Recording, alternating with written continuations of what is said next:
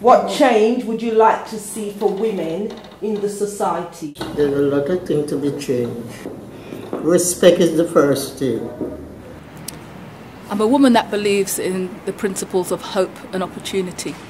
The change I'd like to see is that we live in a world that recognises the individual talents, they're celebrated, and there's opportunities for us to express ourselves as individuals within whatever wider entity we belong. We want a good quality society. Two things on my heart. To see more women in male-dominated positions such as IT, engineering, those sort of category positions. And the second one is so that women have the opportunity to be able to break through the glass ceiling. The most thing about it is unity and love. If you cannot unite with one another, it's no good. Change our ways. I would like there not to be the assumption that just because I'm a woman and something is wrong or has gone wrong, that I don't know how to fix it. It could be that it actually is wrong, and the fact that I'm a woman is neither here or there. So please don't assume that because I'm a woman, I can't fix it. Opinions should be respected.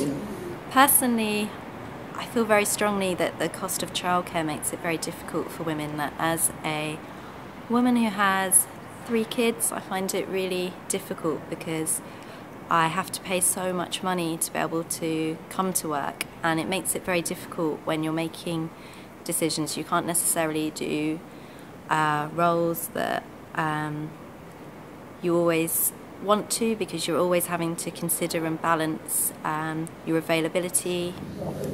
To recognize us, equality with the men, and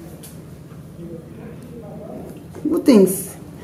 So if somebody asks me what changes would I like to see in society for women, my first temptation would be to say, how long have you got?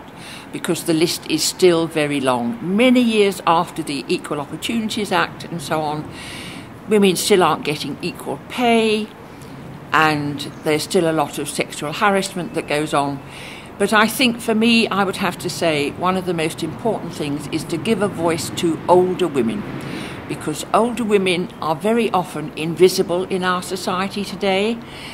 You can be walking along the pavement and people will walk into you as if you're not there. And older women, I think, have an enormous amount to contribute, and their voice really needs to be heard in society. And I think if that happens, it could help to change society for the better.